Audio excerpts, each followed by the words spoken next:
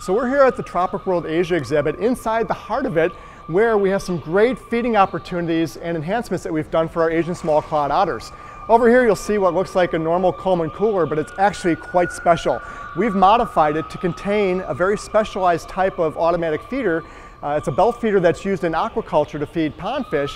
We've modified it in such a way that it actually can feed our otters fish and clams throughout the day, which helps to produce more normal foraging behavior for them. This helps our otters forage more normally.